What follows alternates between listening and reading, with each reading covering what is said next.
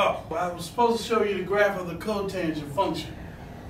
This is the cotangent function here, and here we have, as you notice, look what's significant about this. Remember, the regular tangent function was actually faced this way, right?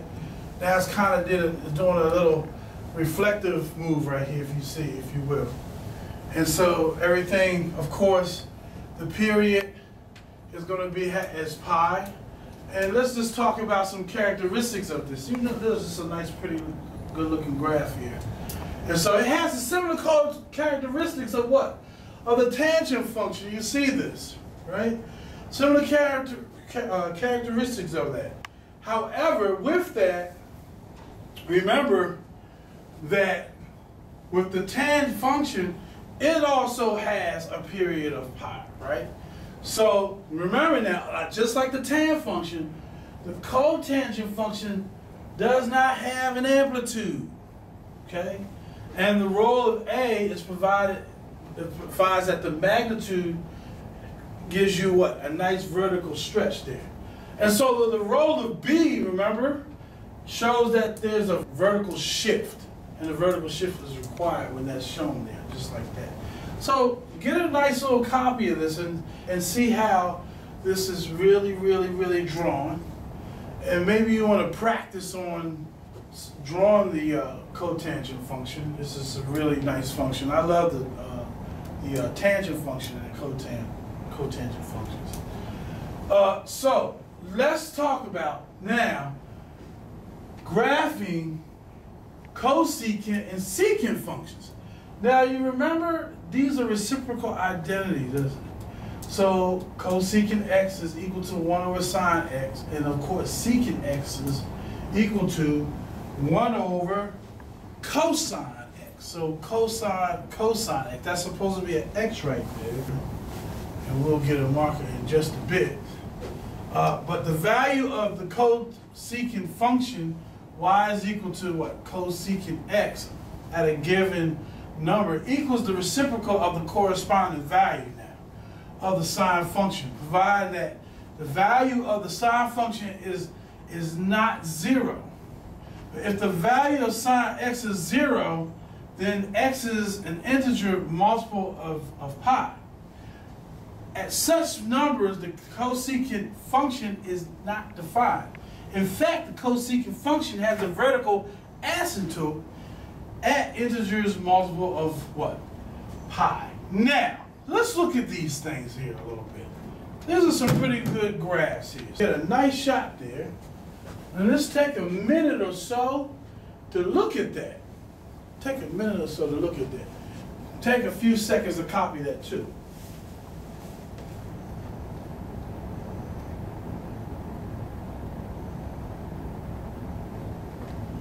As you notice, the pattern it has a great pattern. And what is this function here? There's a familiarity there, isn't it? What is this function? At the origin of this thing, it starts at what? 0, 0. Remember, what is that? What function is that? If we remember watching the earlier videos. It's the what? It's y is equal to sine x. That's just what that is. You see that? And of course, even though this graph is cosecant x, a basic function of cosecant, right? Basic cosecant function, here you still have what? It's a reciprocal identity here. So you have some involvement, it has some corresponding relationships here. So this is why this sine function is involved, you see. So the overall cosecant x, y is equal to cosecant x, is you got all your patterns. So from -2 pi, and of course your asymptotes. X is equal to -pi, and you have x is equal to 0, x is equal to pi, and x is equal to 2 pi, so forth and so on. Now this will continue on. Well, this actually will come from -infinity, and it'll also continue on through the, and this will go on to what? Positive infinity, the same way. Now, if you look at this very closely and try to get, if you can't get underneath and see what those coordinates are, we'll go to this one, And we see that this is the what? This is the secant graph. Now, let's go back here for a second and put our x right here, cosine x. And this is the y is equal to secant x. This is the secant. This is the secant x function here, if you see.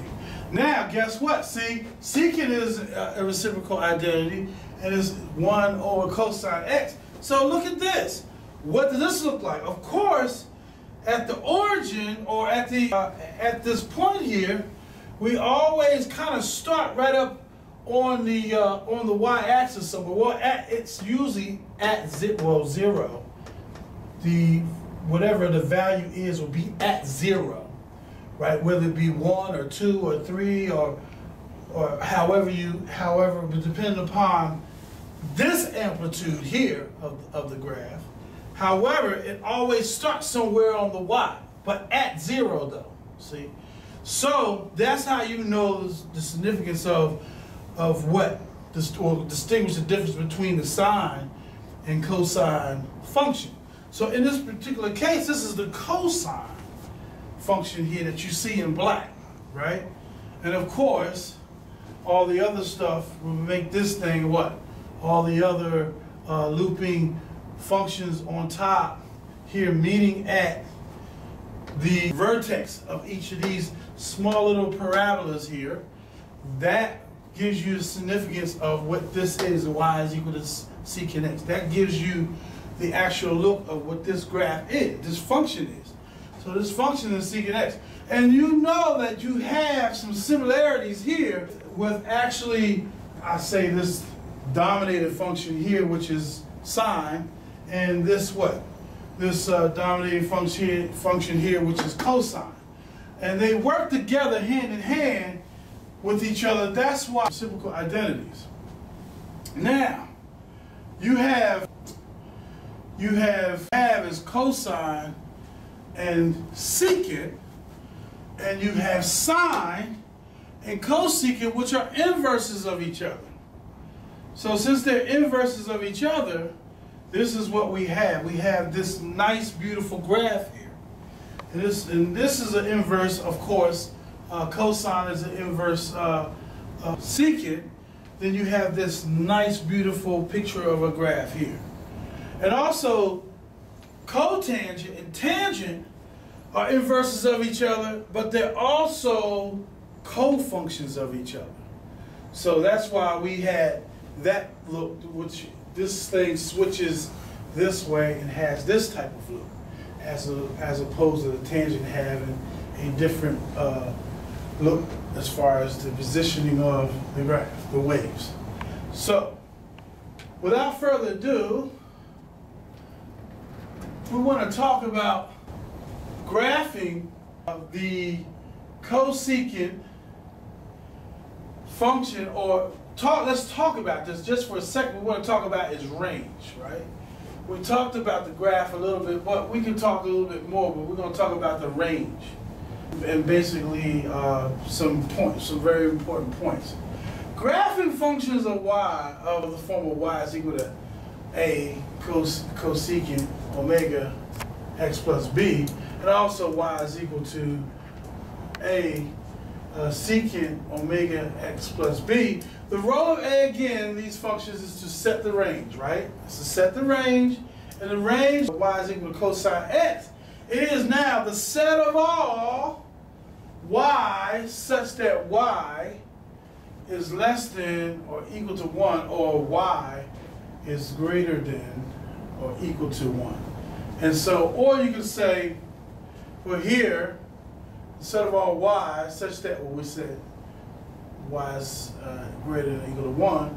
The range of this, of cosecant right here, or this function a times cosecant omega x, is that here in this particular situation, because a is involved here, it's the set of all y such that y is greater than or equal to the absolute value of a. So due to the vertical stretch of the graph, the vertical stretch is caused by the factor of what?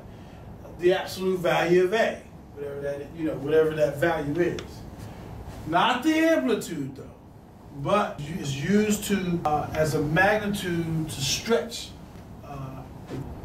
the graph of the tangent and cotangent. So, what do we have here? We have, just as with sine and cosine, the functions of period of y is equal to what? Cosecant omega x, and y is equal to secant omega x. Due to the horizontal compressions here, we're talking about the horizontal compressions again of the graph. By the factor of 1 divided by omega, the presence of b indicates the vertical shift is what? Required. So remember, so let's go back slightly to this again. And here are those graphs. Here are those graphs. So, take a good look at that. And we'll do an example problem. So we'll have to go to the next room.